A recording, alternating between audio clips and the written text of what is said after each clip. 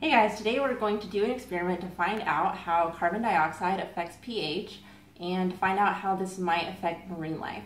So what I have here is cabbage water, and if you want to do this experiment yourself, go to the description and we'll tell you how to do it. So this is cabbage water at neutral pH, and cabbage water is a natural pH indicator, which means it'll change color based on the pH. So here is cabbage water at acidic pH, so it's pink. And at basic pH, it turns kind of a green or a blue. Now I'm going to take some dry ice, and all dry ice is frozen carbon dioxide. So now I'm going to drop my dry ice, my frozen CO2, into one of my jars. And the other one we will leave as a control. So the dry ice is bubbling through our jar, getting all that carbon dioxide dissolved in our cabbage juice, so we'll see what happens.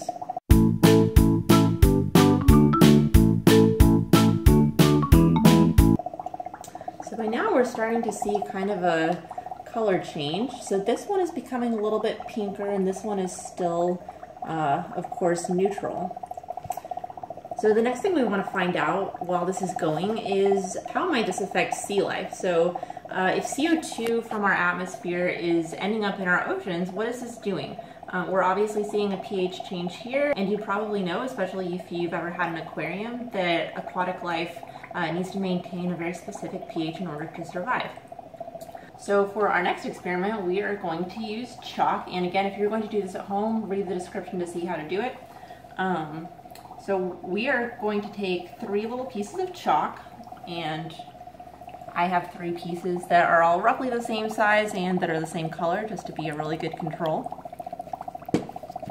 And what I'm going to do is I'm going to drop these into neutral, acid, and base solution, and we'll see which one dissolves the chalk the fastest.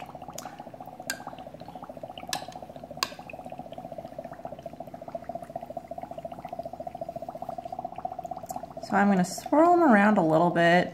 It looks like there's a few chunks in our basic solution. Our neutral solution doesn't seem to be doing much of anything.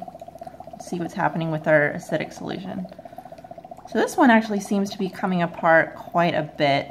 So now let's go back to our 2 jars. We've got our control right here and our dry ice experiment right here, and you can see it's still bubbling a little bit, and it is now quite pink and quite acidic. Chalk, coral, and shells all have something in common, and that is that their structure is dependent on calcium carbonate. So now that you've seen how acidity affects chalk, maybe you can develop some hypotheses of your own as to how ocean acidification might affect coral and marine life. In fact, scientists are very interested in this question, and they've conducted some studies to find out how acidification of our oceans is affecting coral reefs.